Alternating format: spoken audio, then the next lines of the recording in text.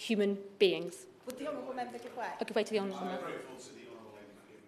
I understand 33 other countries have approved the use of Evusheld, including every other G7 member apart from the United Kingdom. What do you think we can learn from those other parts of the world that have approved this important treatment for the immunocompromised? Cooper.